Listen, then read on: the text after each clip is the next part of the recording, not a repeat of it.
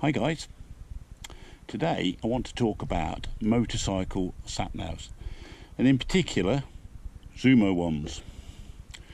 We've got a Zumo 660 here, and we've used it for lots of holidays, get across France. Our good friend Andy programmed in all the routes for the whole of the holiday that we did recently down to Millau. Fantastic bit of kit if you program in the routes. To use it just as a stock sat nav, you know, put in a route, put in a destination in, actually it's pretty rubbish and it won't pick a good road.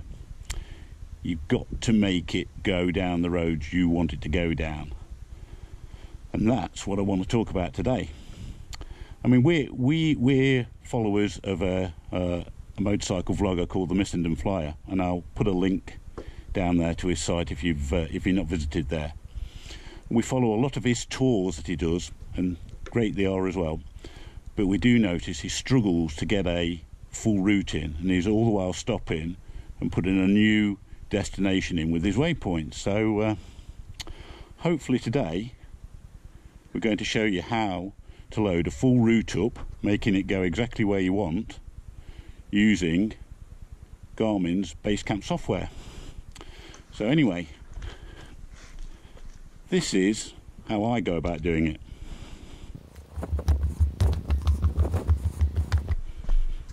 Hey, can you put me a route on the sat-nav, please? We're going to use Google Maps to plan out a good biking route, and we use Google Maps all the time to give us an idea of what the area is going to look like, and we do a very rough plan out using Google Maps, put a few areas in, a few points in, and then we use that map to help us then plan on Basecamp.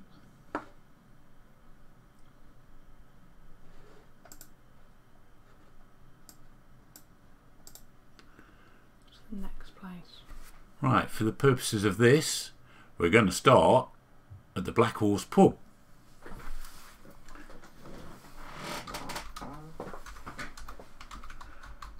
And from there, we're going to go to the Plough at Caddisden. From there, we're going to head round to Little Kimble.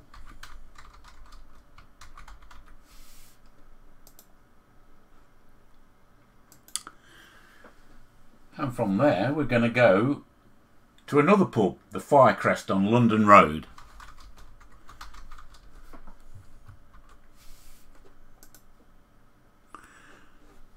And that should give us a nice little route to try out Basecamp. We'll try and make a route out of that on Basecamp, set it up as a GPX file, and we'll send it down to you and see if it works. Okay, the reason we set it up on Google Maps first is because on Basecamp you can't really search very well for places that you want to go, and you don't want to necessarily take the most direct route. So, and to do that route, the sat-nav will just direct you straight up that London Road, which isn't really a biking route, so it's not what you're looking for. So we will plot the route on Basecamp to give us the best biking roads. Sometimes we even check them out on Street View to see, make sure they've not got grass or gravel down the middle of them, and they're not really little roads, but we don't want to go on the biggest A roads normally. So the first thing we do is set up a folder for the area that we're going to be in, and within that folder we set up a new list. This list will contain everything, so waypoints and the routes, petrol stations, cafes, wherever we're going to stop, that sort of thing.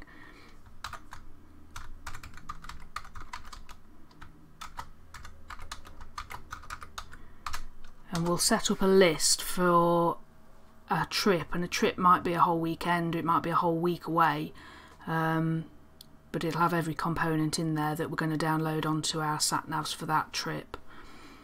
So we've got our list now, and the list is currently empty. So in the list we need to make some waypoints.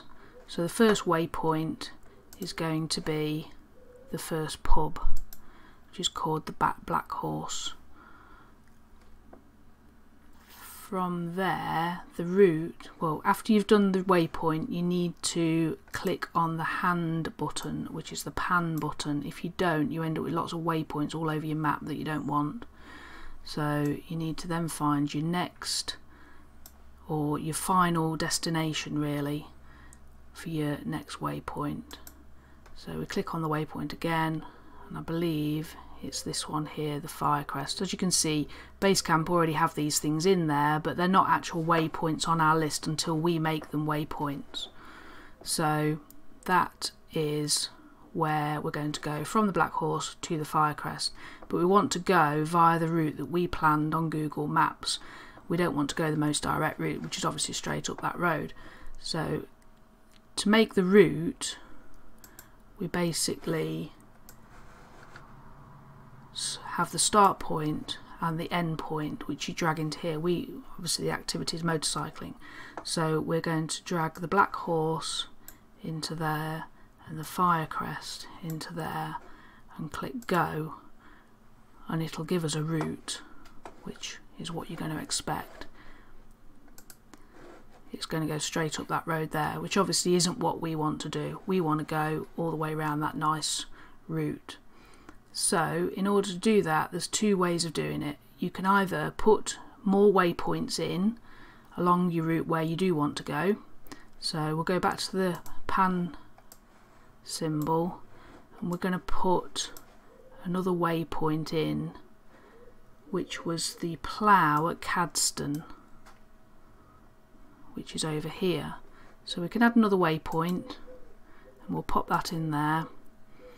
And in order to get that into our route, we can simply add it in. So if we go back to the pan, click on the route that we're looking at, that's Black Horse to Firecrest, click on that, and we can add in a waypoint. So we're going to add in the plough, insert it, and we're going to put it in between those two. So now if we click recalculate, it'll take us on that route instead. So it's gone a very odd way. It's decided we're going to go up to the plough, then we're going to go back again. So we're going to go up there and we're going to back on ourselves. This is why people get a bit frustrated with Basecamp, I think, because it's not necessarily the most natural thing. But we decided on Google Maps that we were going to go via Little Kimble, which is up here. Now in order to do that, we could do that by a different way. Rather than making an actual waypoint for Little Kimble, we can just add a point into the route.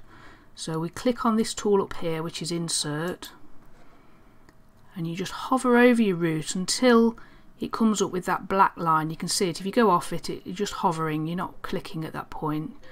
So if we then click, it comes up with this like elastic band, and you can click on where the road you want to go on. So if you wanted to go on this little white road, you could go on that. If you want to go on this big road up here, which I think is what we've planned on the Google Maps.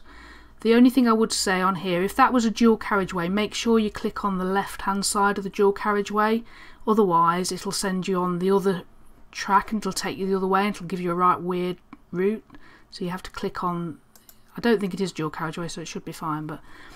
And you've still got your elastic band, so you can click more points along the route, but generally I don't, because again it can get a bit mad. So I just click escape, or just click the hand button again. So I'll just click escape and it gets rid of that, and it asks, you know, it's kind of still hovering there. So if again you've got to go back to the pan symbol there, otherwise again you'll put lots of little points all amongst your route that'll make a right mess of it. So anyway, looking at that looks very similar now to the route we planned on Google Maps. So I'm quite happy with that. Another little tip you can do, if you want to plan your route really meticulously, you can put in how long you want to stay at places and how long it's going to take you and things. So if you click on the route, click on the title. So say you know you want to arrive at Firecrest at a set time, you can put a little clock there and say you want to arrive there at 5 o'clock in the afternoon. If you put in 17 in there, okay, and that tells you then you've got to set off at 4:37, And if you want to go to the plough and you want to spend a bit of time there, again you could put a little layover time in there, and all this will be part of your route. So if you say I want to spend an hour at the plough, at least an hour. At least an hour at the Yeah. plough, that'll put that into the route as well. So it's still got this one, you want to arrive at 5 o'clock, now you've got to set off an hour earlier. So it's quite good in route planning, especially if you know you're going to have lots of stops along the route. Say even petrol stops you allow 10 minutes for, you know, meal stops you'd allow an hour for, and that sort of thing. So you can really plan your route really down to the finest detail. So we'll just click recalculate again just to make sure that's looking okay, and we'll go back to the route, and that looks pretty good. So now, in order to get that onto your sat nav, you've got to transfer it. So you need to plug your sat nav into your computer. I need a sat nav. I've got a sat nav. You've got a sat nav. I just happen to have one. Yeah. So you take the back off your sat nav. Yeah, you plug your sat nav in. Plug your to sat the nav computer. in, and in a little while, it takes a little while for it to decide it's there. Oh, it's there. So the computer's recognised it. So now I'm going to basically take that whole list of items and carry it down to the user data. So I'm just going to click on that, click and hold, carry it down to user data, and that copies that into there. Well, we've got a load of other stuff in there as well actually. I'll have to delete that first, but anyway. But you can now see that that route's been added. Job done. Okay, so we've unplugged the sat-nav from the computer now. We just need to put the back on.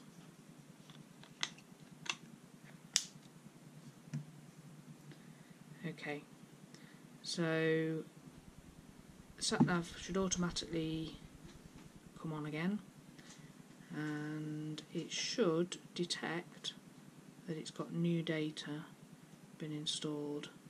So when you get that message, you just click yes, and you can go into favourites and select all of the favourites as well and import those on.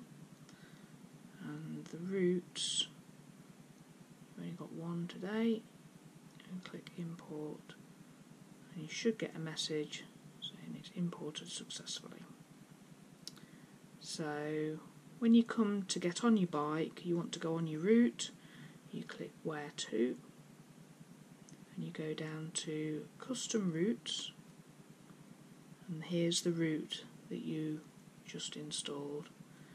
Get on your bike and press go, and it should direct you along the exact roads that you have just programmed in. And that's it.